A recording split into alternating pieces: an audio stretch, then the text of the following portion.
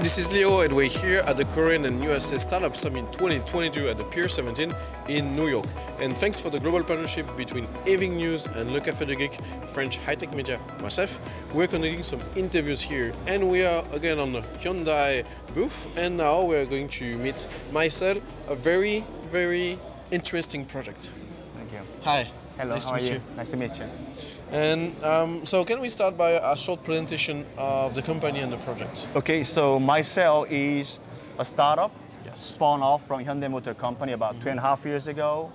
And what we are doing is basically we grow mycelium in our lab. And then once we receive the grown mycelium, we turn them into either mycelium leather or mycoprotein, which is usually regarded as alternative meat. So we have basically two different business streams, but coming off from the same resource, which is mycelium. Okay, so for people that don't know, mycelium is the mushroom roots, make it simple. So you grow them, and how do you turn the mycelium into leather, for example? Okay, but first off, let me explain a little bit about the mycelium. I will make it a little quick. Mycelium is basically root part of the mushroom. Yes. And it's kind of a spider web that is produced and woven by fungi. So it has a high fiber within. So that fiber actually realizes the end products, because, for example, in food perspective, you already have fiber within the material.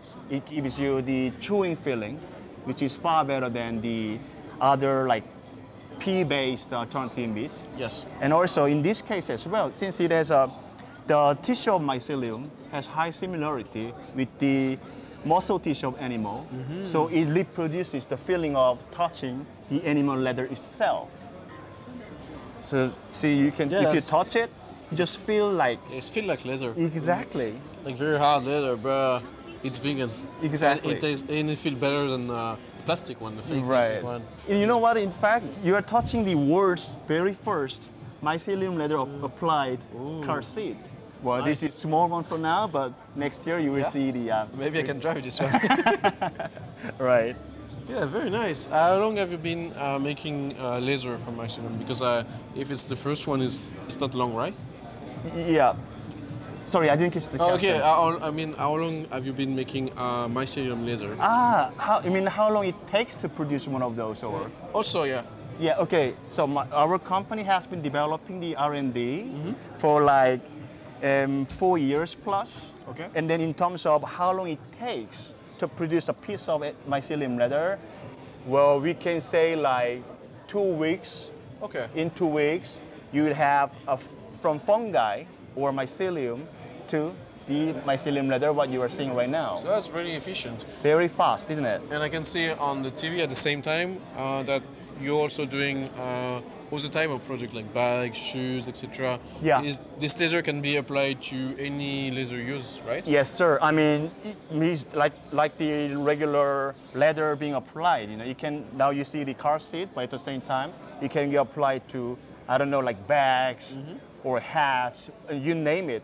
I mean, in fact, we are looking forward to creating a consortium with the fashion and automotive brands who can be really interested in our project, because at the end, leather and the protein, the common thing in these two is the sustainability.